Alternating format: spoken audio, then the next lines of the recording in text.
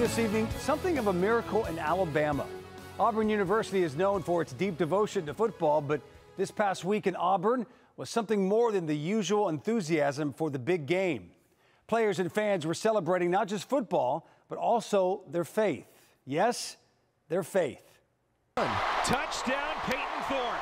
Auburn University is now 3-0 on the early football season, but as much spirit as there is on campus these days for the undefeated Tigers, it's the Spirit of God that's now driving the student population.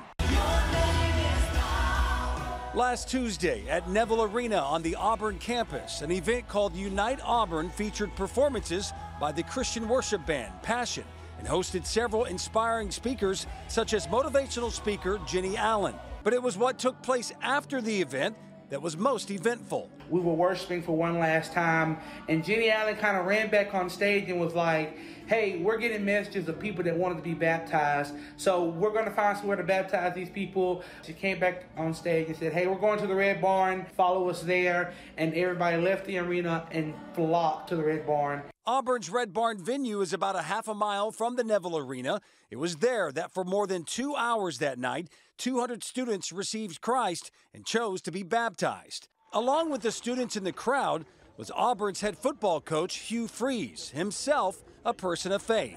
We have a unique university in the fact that all three head coaches are followers of Jesus, man, and they genuinely live out their faith. So it wasn't a surprise to us that they were willing to get behind and really push the event. Whether this remarkable moment at Auburn was a spontaneous revival or the start of a whole new movement, something truly special happened here. I think Unite Auburn has started something not only in the Auburn community, but in the state of Alabama and across this country saying, hey, you know, these young people, they're on fire for God and they're ready to advance his kingdom.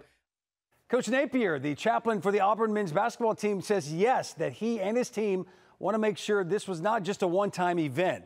He and volunteers and local pastors made sure everyone that attended the event had information to get plugged into campus ministries and, of course, the local church for discipleship and what they're calling true accountability. If something does break out beyond that event, they'll be ready. Lindsay?